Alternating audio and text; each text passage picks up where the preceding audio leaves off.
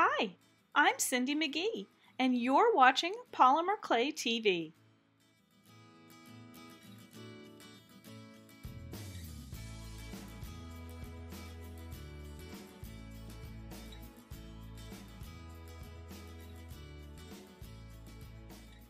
Today's butterfly kaleidoscope pattern to polymer veneer is inspired by the print on this top. For the first set of butterflies, I wanted to create a slightly paler yellow. I'm starting with Primo Sculpey in Sunshine and Primo Sculpey White. And I mixed half as much of the white with the yellow, and however much you mix depends on how many butterflies you want to make. Once mixed together, you get a little bit paler shade of that yellow. The blended clay was then rolled into a sheet. I rolled it fairly thin. If you're using a hand roller, this is about how thin. It's a 5 on my clay machine. I am using these two silk screens from createalong.com. This is the set of 3 moths and the set of 3 butterflies in the polymer trading coin size.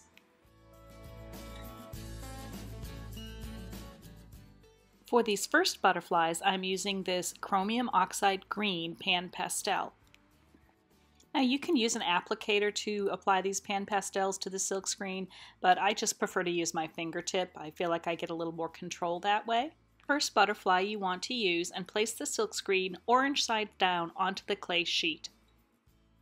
I like to use my clay roller and just smooth over it to make sure that it's firmly in place before I begin.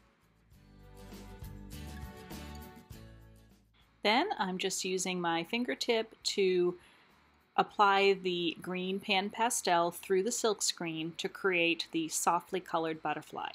I'm going to create a few of these.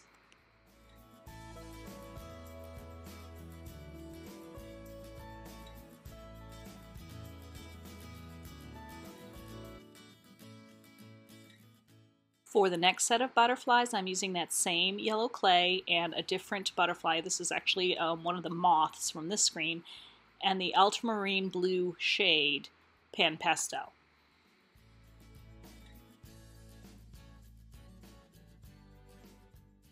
For the next set, I'm using Primo Sculpey navy clay, which I conditioned and rolled to a setting 5 on my clay machine. To make these butterflies, I'm using the titanium white pan pastel and a different butterfly from the set of butterflies.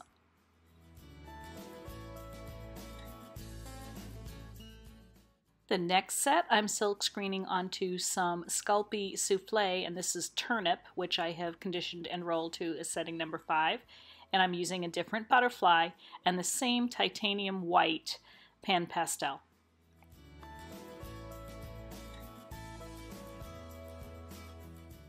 For the last set of butterflies, I'm using Spanish olive Primo Sculpey, rolled to a setting number 5, a different butterfly, and this Hansa yellow tint pan pastel.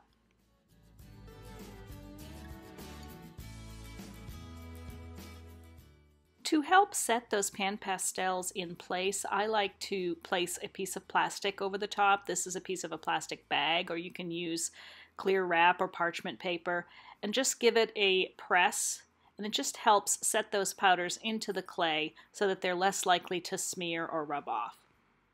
I did this for all of the butterflies that I screened with the pan pastels. The next step was to cut out all of my individual butterflies. I'm using a craft knife to do this. I did not worry about trying to get their little antennae. I just went around the wings and the bodies. Do this for all of the butterflies that you've silk screened.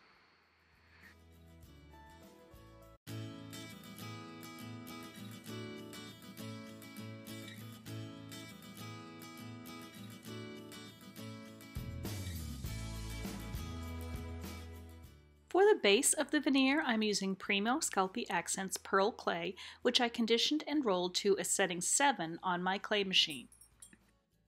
I used that original fabric pattern sort of as a reference, and then began to place my butterflies over the surface of that pearl sheet.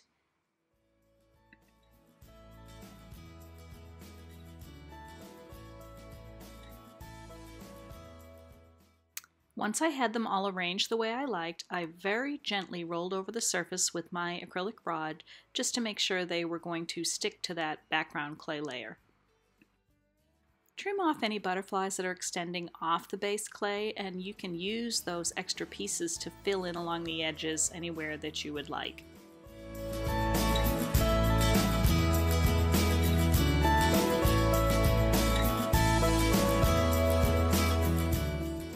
I used a circle cutter to cut some sections from the butterfly screen, and then I rolled out more of the clay that I used to silkscreen the butterflies. And I'm going to be using the swirl vines and the flower screen texture sheet from Create Along to add some texture. I'm going to use the swirl vines on 2 of the colors and the flower screen on the 3rd.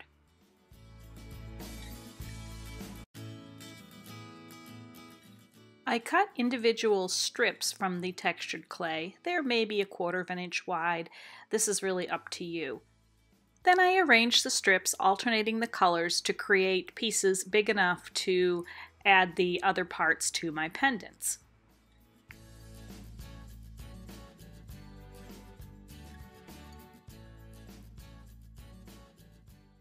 I added a little Deco Art metallic luster and champagne ice with my fingertip to the textured areas just to highlight the patterns a bit more.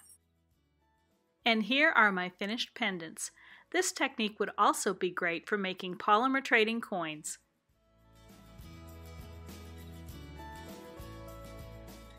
For more inspiration, join our Polymer Clay Tribe Facebook page. Over 17,000 members sharing projects every day. For lots more creative polymer clay ideas, visit the Polymer Clay TV blog.